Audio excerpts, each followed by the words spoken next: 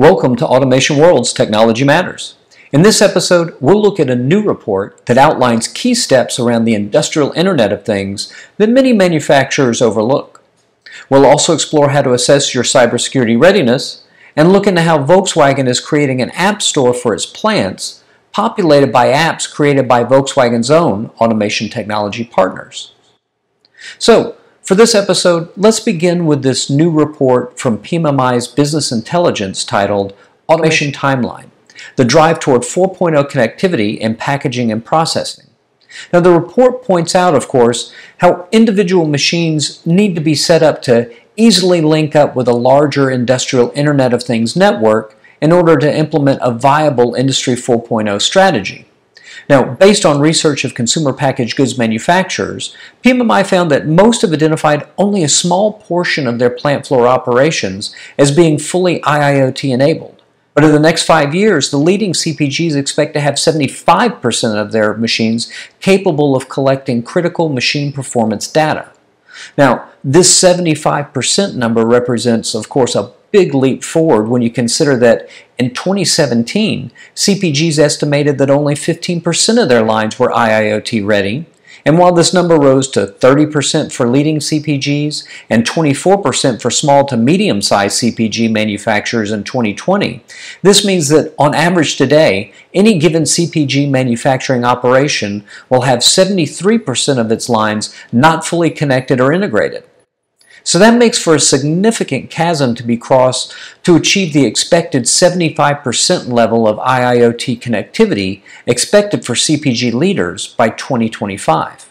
So to help manufacturers reach these numbers, this report from PMI's Business Intelligence covers the current effects of COVID on automation choices, as well as how the application of robots, artificial intelligence and machine learning, remote access, predictive analytics, and more can be used to help improve production operations. Now, you can access the report via the link shown here. Awareness of the need for dependable cybersecurity protections at manufacturing companies of all sizes has by now reached most everyone in industry. And separating the leaders and the laggards in this area are distinctions such as the level of cybersecurity protections in place, the strength of related corporate policies and procedures, and the amount of interaction between IT and operations technology departments. But for many companies, the questions they're often still asking themselves are things like, am I secure enough? Should I be doing more? Is it possible to have too much cybersecurity?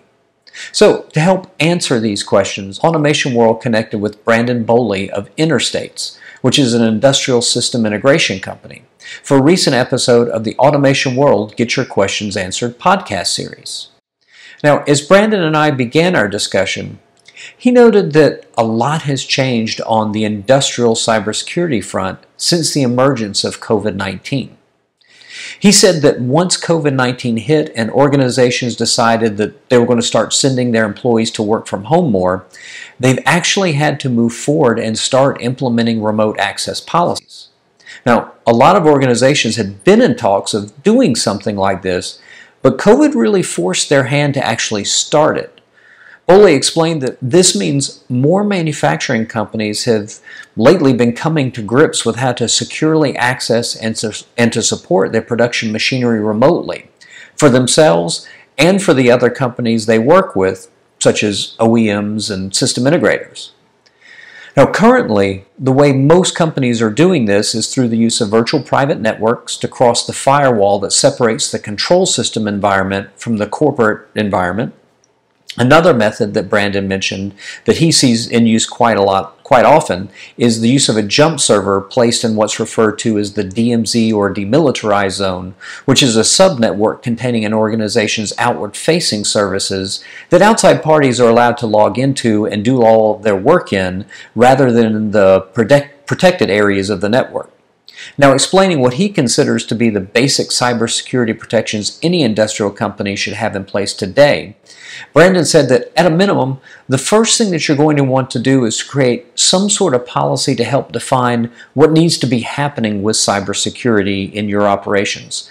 This policy creates your direction for how the whole organization needs to flow as it pertains to cybersecurity.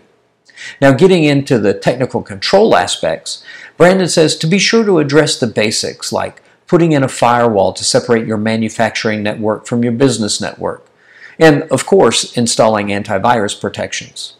He also stresses conducting regular patches or updates for your systems and of course doing backups.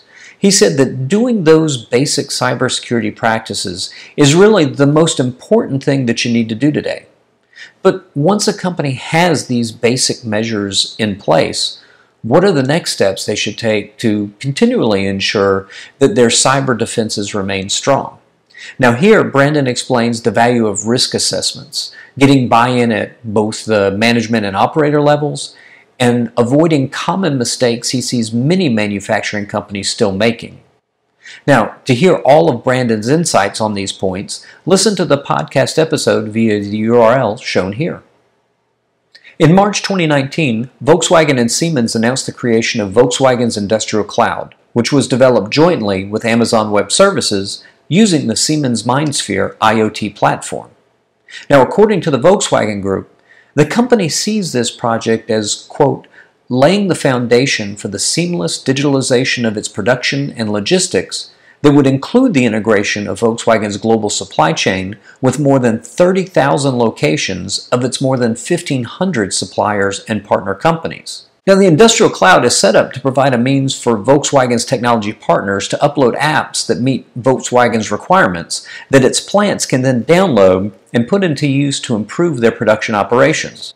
So, essentially, once cleared for use in the Industrial Cloud, these apps can be downloaded and then applied, much like consumers download apps from an app store.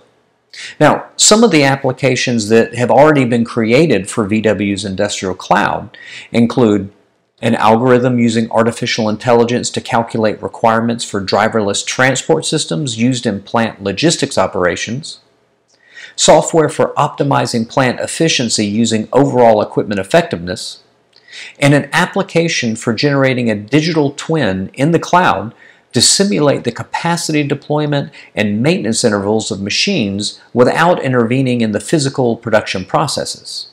And to read more about this, visit the URL shown here. So, I hope you found this episode of Technology Matters interesting and that you'll check out these and other posts at automationworld.com. And if you haven't yet subscribed to our channel, please take a moment to do so now by clicking on the AWTV logo on the bottom right-hand side of your screen. So, with that, we'll see you soon with the next installment of Automation World's Technology Matters.